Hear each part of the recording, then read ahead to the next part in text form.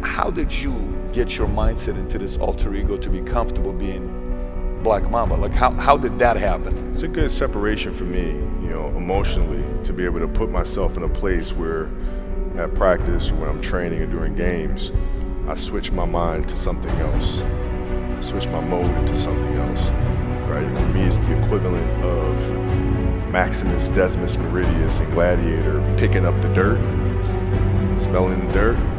It's go time. Right? So that was my mental switch. It's like an actor getting ready for a film. You gotta put yourself in that cage. When you're in that cage, you are that character. And when you leave there, it's something completely different. When I'm in that cage, bro, don't fucking touch me. Don't talk to me. Just leave me alone.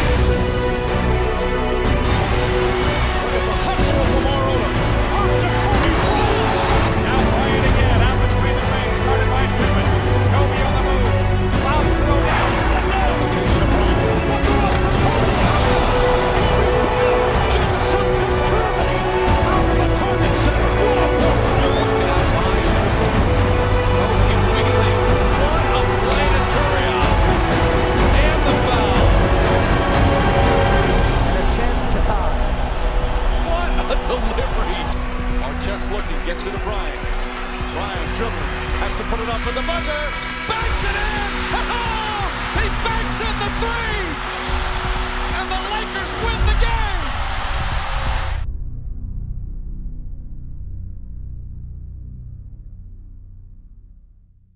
So what is your recruiting approach? So if you're sitting down with me, I'm somebody you really want me on the team. What's your approach to recruit me? You want first place, come play with me. You want second place, go somewhere else.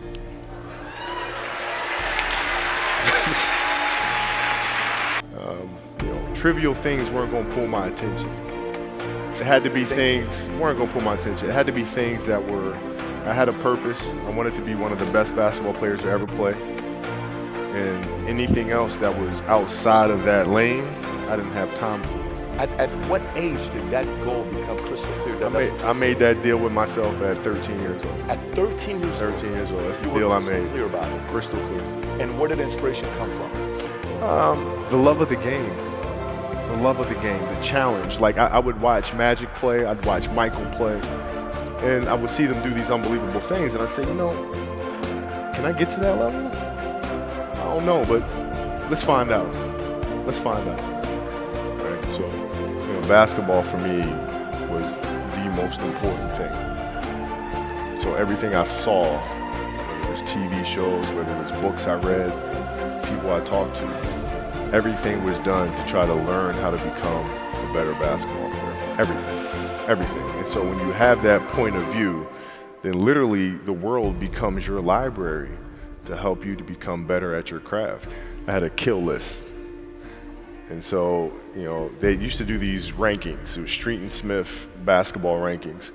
And I was nowhere to be found because I was like 6'4", scrawny, like 160 pounds soaking wet. So I was like 57 on the list. And so I will look at 56, 55, all the way up to #1, who these players are, what club teams they played for. So when we go on an AAU travel circuit, I got to hunt them down, right? And so that became my mission in high school, is to check off every other person, all those 56 other names, hunt them down and knock them down. That was it. Get a target on them right off the bat. That was it. Very simple. That's unbelievable. So when you played at 13, I would size you up and see what your strengths and weaknesses are. How do you approach the game? Are you silly about it? Are you goofy about it? Are you good at it just because you're bigger and stronger than everybody else? Right? Or is there actually thought and skill that you put into it? Right? And when I'd play to my weaknesses. I wouldn't play to my strengths. I played to my weaknesses. Because when you're playing summer basketball, there's so many games. So there's not a lot of skill work being done. So when are you going to get better? Right? When you're playing in competition situations, you're only playing to your strengths. Why? Because you want to win. Right? So what I would do, I was work on the things during those games that I was weak at. Left hand, pull-up jump shot, post game. Right? So I have a strategy. And so then fast forward to when I'm 17, and my game is completely well-rounded, and that player at 13 that I saw at 13 is still doing the same shit at 17, now you got a problem. Shaq was whispering something in your ear. What did Shaq say to you in that moment? I don't even know. You don't remember? No, I wasn't paying attention. Got you know, like it was, you know, like for me, it's maybe it's a little like asshole of me, whatever, but whatever. He was trying to whisper encouraging things. I was like, I'm fucking fine. Okay, I shot 5 air balls on national TV in front of millions of people that cost us the series, and I'm 18. I'm fine, dude. How do you get there how does somebody get there mentally with that public humiliation? To some people hurts them and they don't come back because, you know, there was a player, Barbosa. I don't know if you remember Barbosa. Yeah. Of course you remember. Of course. He was extremely talented for a good, quick first step, but they said he wouldn't do well when the spotlight was on him. Yeah. How did you get mentally and emotionally so strong where it doesn't bother you? Well, you know, you got to look at the reality of the situation. You know, like for me, it's not, you know, you kind of got to get over yourself. It's not about you, man. Like, okay, you feel embarrassed. You're not that important. Like, get over yourself. That's where you go. Get over yourself, right? Like you're worried about how people may perceive you, and like you're walking around and it's embarrassing because you shot 5 air balls. Get over yourself, right? And then after that, it's okay, well, why did those air balls happen? Got it. High school, year before, we played 35 games, max, right? Week in between, spaced out, plenty of time to rest. In the NBA, it's back to back to back to back to back to back to back. I didn't have the legs. So you look at the shot, every shot was online. Every shot was online, but every shot was short. Right? I got to get stronger. I got to train differently. The weight training program that I'm doing, I got to tailor it for an 82-game season so that when the playoffs come around, my legs are stronger and that ball gets there. So I look at it with rationale and say, okay, well, the reason why I shot air balls is because my legs aren't there. I go, well, next year they'll be there. That was it. Done. Done. Yeah. What was really your work ethic like, and for how long did you stay disciplined?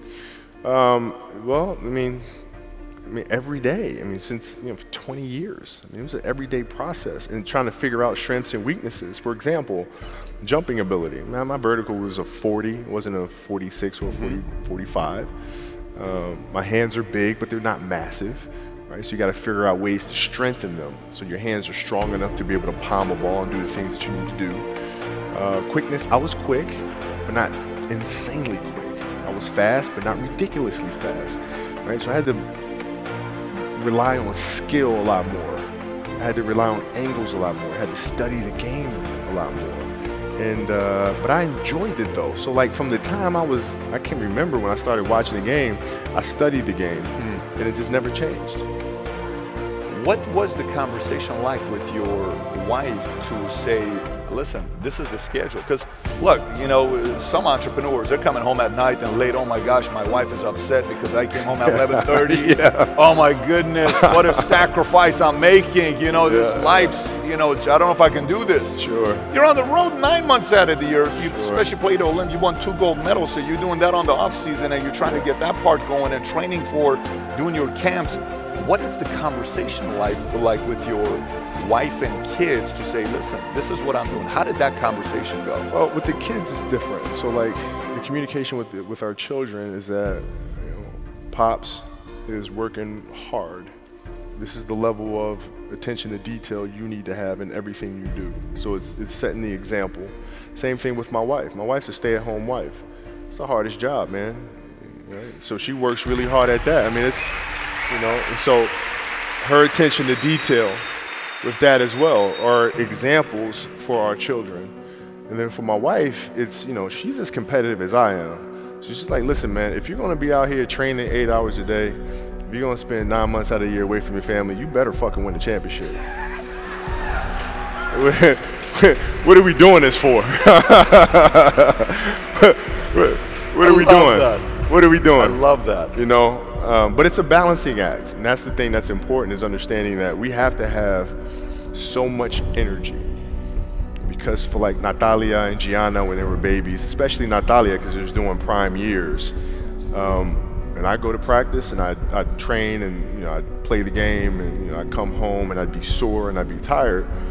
And she wants to go swimming, she wants me to take her to the park, she wants to just jump on my back or whatever the case may be. You can't say, I'm too tired, I'm going to lay down. That's not fair. She don't know what the hell's going on, right? And if this was a game, you'd suck it up and play. I played games with the flu. I played games with 102-degree fever, man. Powerful. You can't do that. That is so powerful. Right? You got to be on, man. You're playing against the Golden State Warriors. Score is 107-109. You guys are close to getting into the playoffs. You know exactly what happens in the game. You go up, you're about to take your shot, and then all of a sudden, boom, Achilles happens, right? Friend of mine, Nima, he is here just to listen to you. He played ball. And he told me, he says, Patrick, I don't think you understand. He says, when I tore my Achilles in high school, he says, 4 friends of mine dragged me to my hospital. I was crying from there straight to the hospital. He says, I have no clue how the hell this guy did it. He went and hit the free throws, and then he walked off the stage. Yeah. And he got the surgery now. Yeah. How the hell do you tolerate that kind of pain? You know, I use this. I tell this example, and I think this is the best way to explain it. You know, you have a hamstring injury, you pull your hamstring really, really badly. You can barely walk, right? Let alone play anything, soccer, basketball, volleyball, whatever it is. Can't do anything. Doctor tells you go home, sit up on the couch, rest your hammy, right? Stay off of it, don't get up, no sudden movements. You're at home, all of a sudden a fire breaks out in the home. Right? Your kids are upstairs, you know, wife is wherever she may be, you know, this shit's going down, right? I'm willing to bet that you're gonna forget about your hamstring, you're gonna sprint upstairs, you're gonna grab your kids, you know, make sure your wife's good, you're getting out of that house, right? Hamstring be damned. You're not gonna feel your hamstring, right? And the reason is because the lives of your family are more important than the injury of your hamstring. And so when the game is more important than the injury itself, you don't feel that damn injury. Not at that time. When I went in the trainer's room, my kids are in there, and, you know, they're looking at you and stuff, and I'm looking at them, and I'm like, you know, it's all right, Dad's gonna be all right. You'll be fine. You'll be all right. You'll be all right. You'll be all right. As a parent, you gotta set the example. You gotta set the example. This is another obstacle. This obstacle cannot define me. It's not gonna cripple me. It's not gonna be responsible for me stepping away for the game that I love. I'm gonna step away on my own terms. And that's when the decision was made that, you know what? I'm doing it. I'm doing it.